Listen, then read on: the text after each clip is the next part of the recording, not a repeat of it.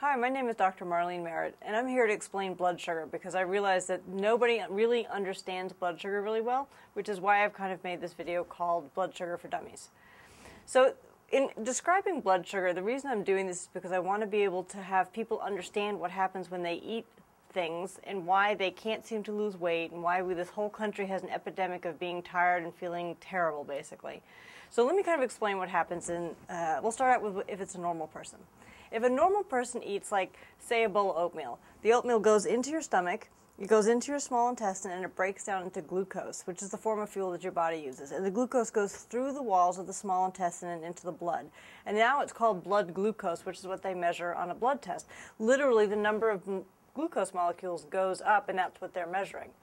So glucose by itself actually can't be dealt with in the body without insulin. So insulin gets released by the pancreas. The insulin takes the glucose and puts it into the cells. And it does that until the glucose is at a low level, and then you don't need the insulin anymore. And then, in theory, you burn fat until the next time you eat. And then the blood sugar goes up again, and then the insulin deals with it, brings the level back down, just like that. Now, type 1 diabetes is when somebody has glucose in their system, but they don't have any insulin. And the body can't recognize it without insulin. And so the glucose just kind of runs around the system until the kidneys finally figure out there's too much sugar there and it flushes it out. And that's actually how they found diabetes back in the late 1800s, is a woman peed on the ground and the ants came to her urine because there was so much sugar in it. But that's type 1 diabetes. So that's how a normal person's blood sugar works, is the insulin takes the glucose and puts it off to the cells.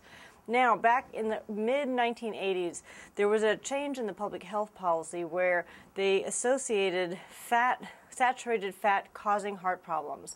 And so then began what is really a low-fat health policy. And so that low-fat health policy had people eating like a bowl of, if you were being healthy, it was a whole grain cereal with skim milk, and you'd have like a half a banana and a small glass of orange juice. And then you'd go to lunch and you'd have a sandwich, and if you were really healthy, it was whole grain and low-fat turkey and baked potato chips and maybe a diet soda. And then in the afternoon, maybe you'd have a whole grain granola bar. And then at dinner, you'd have like pasta with vegetables, or you'd have like a, baked chicken with rice, but you wouldn't put any butter on the rice, like that. And so all day, your blood sugar would go up and down all day. And your system dealt with that for a while, but at some point it started to break down because it was an enormous amount of carbohydrates for what your system is technically able to handle. So how it started to break down is your body started to predict you were going to have a carbohydrate. So when your blood sugar started to rise, your body would give you insulin, but it would give you too much. So now what would happen is the insulin would do its job. It would take the glucose out of the system and put it into the cells. And the problem here is that you still had insulin left. And insulin left in the bloodstream does a few things. One is it causes sugar cravings. The insulin in your bloodstream is what causes you to want more carbohydrates, more sugar. And so people will then, because insulin wants to be entertained with sugar. So people then would go and they'd have sugar cravings and they have carb cravings all day. So if you eat more carbohydrates, again, the insulin will go up. So it goes back and forth like this all day.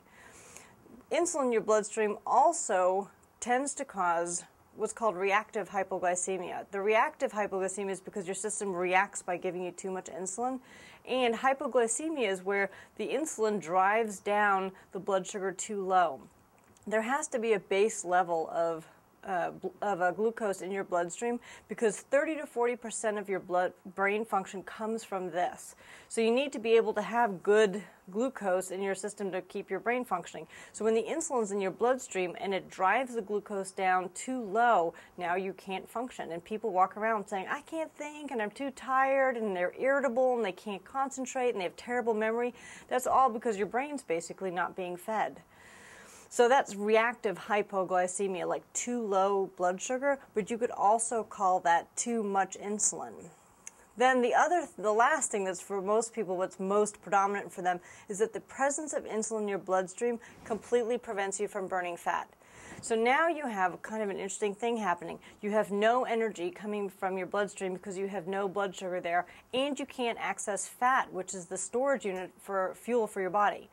So when people walk around and they're tired all the time and they don't know why. And then they have sugar cravings, so they'll eat some, whatever, scone, a bagel, crackers, whatever this is, and it pulls your blood sugar back up, and the insulin goes back up again, but you feel better because your blood sugar's back up. Now, there's a couple of side things that happens. When you have hypoglycemia and your blood sugar goes down, there are a couple of glands called your adrenals. They sit on top of your kidneys, and they do a bunch of different things. But one of the things that they do is they jump in every time your blood sugar gets low to bring it back up. So if people have, a history of kind of eating a lot of carbs where their blood sugar goes up and down, your adrenals are constantly jumping in trying to get your blood sugar to go back up, and at some point they get tired and they stop working, and that also contributes to people being tired.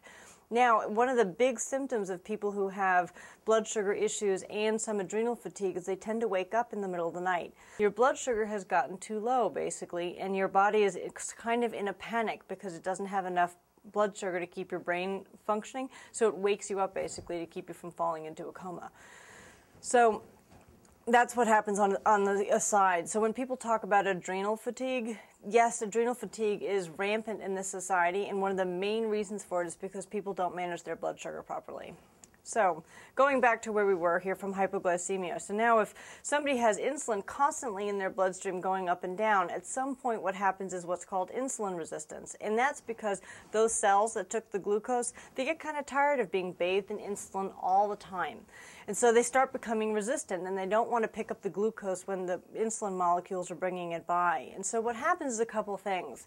One is the glucose starts to back up in the bloodstream. Now, the body manages this for quite some time, and it does this by turning that glucose into fat. And in doing that, it's not a natural pathway. It kind of has to force that to happen.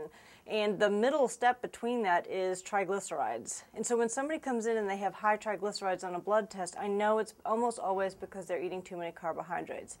So you've got fat being made over here from the glucose that's in your bloodstream. You have an inability to burn fat because you have insulin constantly present in your blood. And then the other thing is insulin resistance causes something called metabolic syndrome. And metabolic syndrome is kind of a bunch of different symptoms, but what we see most often is that it causes hormonal problems. And the hormonal problems it causes are in women, it causes high estrogen and high testosterone. And so when you see like those older women and they've got like thinning hair up here, that's male pattern baldness from high testosterone. Now for men, it causes high estrogen and low testosterone. And what that looks like in men is they get man boobs and a beer belly. That's what high estrogen causes. And that's metabolic syndrome as a separate thing, just causing hormonal problems. But on the side there, you also have weight gain that comes from estrogen. This is the reason that they inject estrogen into cattle, is because it causes weight gain in cattle. So what you've got is high estrogen. It has its own little vicious circle happening over to the side. High estrogen causes weight gain, which causes fat cells. Fat cells manufacture their own estrogen, which then causes weight gain. And so you've got that going on there.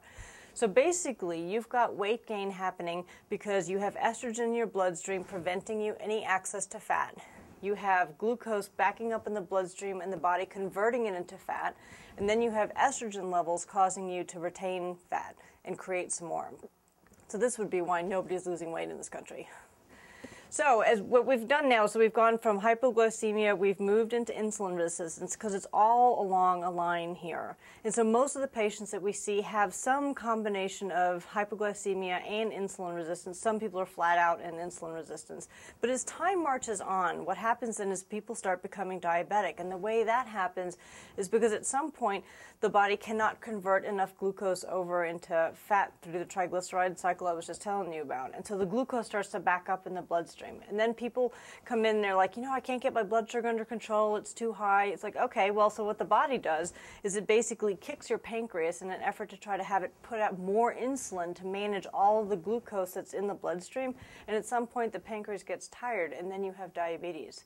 And it was all along a line like this. The whole thing is simply a progression, and it is actually reversible, but it is a progression. 81% of people at the age of 55 are diabetic or pre-diabetic.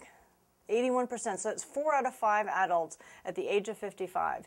Now, this doesn't come out of the blue. It comes because they haven't managed their blood sugar for decades, basically. It's kind of like this when I describe it to people. It's like you're given a certain amount of points for carbohydrates in your lifetime, and most people have used those all up before the age of, say, 35. And so from this point forward, you actually, if you want to be healthy, you don't get to go back to how you were eating there. Like, we've used up all of our points. Now we've got to figure out what to do from this point forward to keep from being sick or ending up as diabetes.